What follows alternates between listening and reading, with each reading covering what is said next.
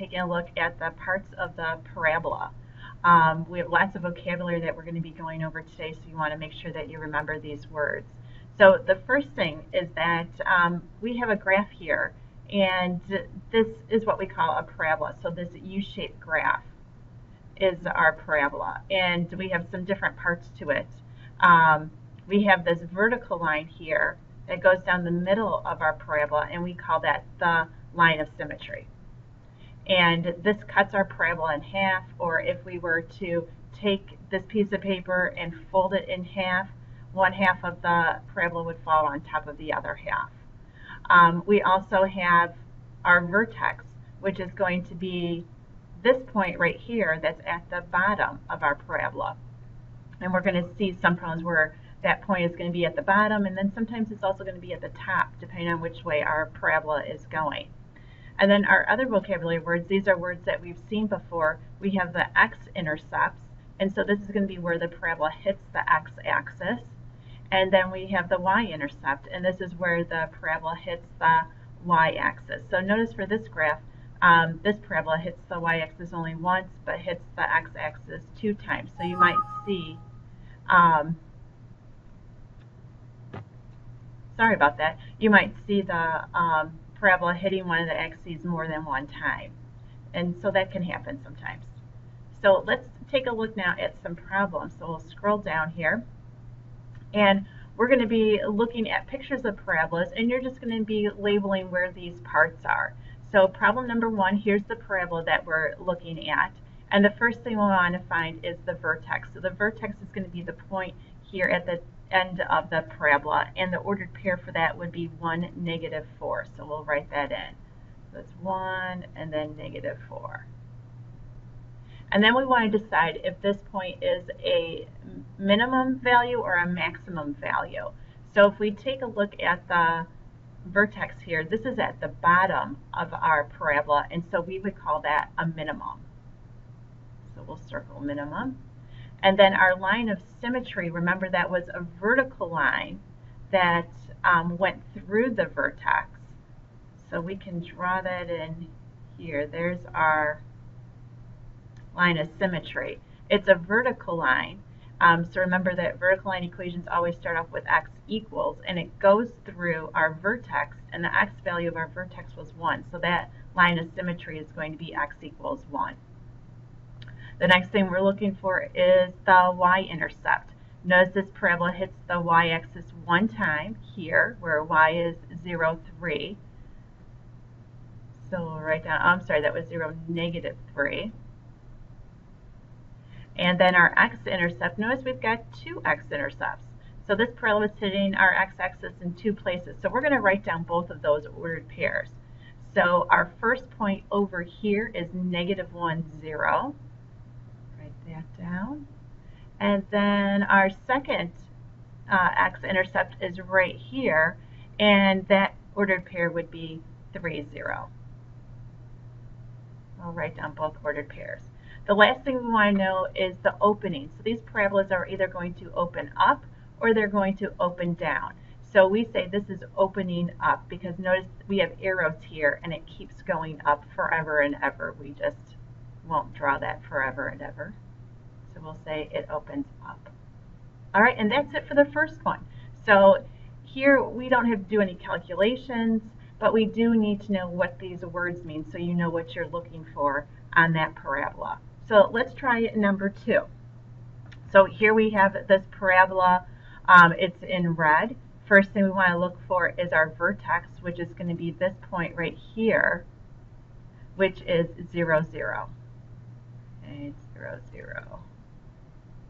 And next question is that a minimum or maximum? Well, our vertex is at the top of our parabola, and then the parabola goes down from there. So we say that this is a maximum because the vertex is at the top of the parabola. And then we need our line of symmetry. So here's our vertex. We're going to draw a vertical line going through that. And that equation will be x equals 0. Remember, we get that x value from the ordered pair for our vertex. X is 0, so the line of symmetry will be x equals 0.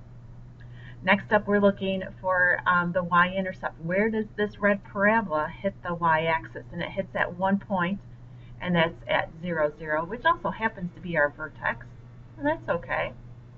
So 0, 0. Next is the x-intercept.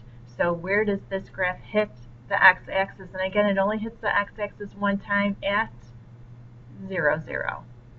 So 0, 0 is actually, for this one, our x-intercept and y-intercept. Last part is the opening. Which way does this open? And this parabola, we say, is opening down. All right, so those are the first two examples. So now you can skip the you tries, and you'll do those in class. So now let's turn our page over and take a look at some other examples. So same types of problems. We're looking at these graphs here and labeling the different parts. For this graph here, this might be a little bit confusing when you're looking at it. This line right here, this is your x-axis. This is your y-axis, so sorry about that. But let's find our vertex. So our parabola is this red curve here.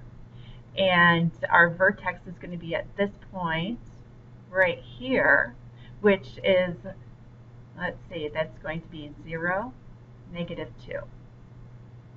And then this is at the top of our parabola, so that is a maximum. So we'll circle maximum.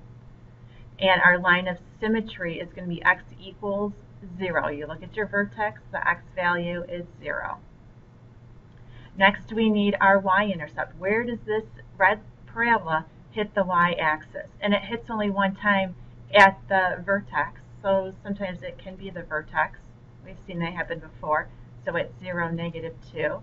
And then x-intercept. So where does the red parabola hit the x-axis? And actually, it doesn't hit at all. So our x-intercepts, we can just write down none. There are no x-intercepts. And that happens sometimes.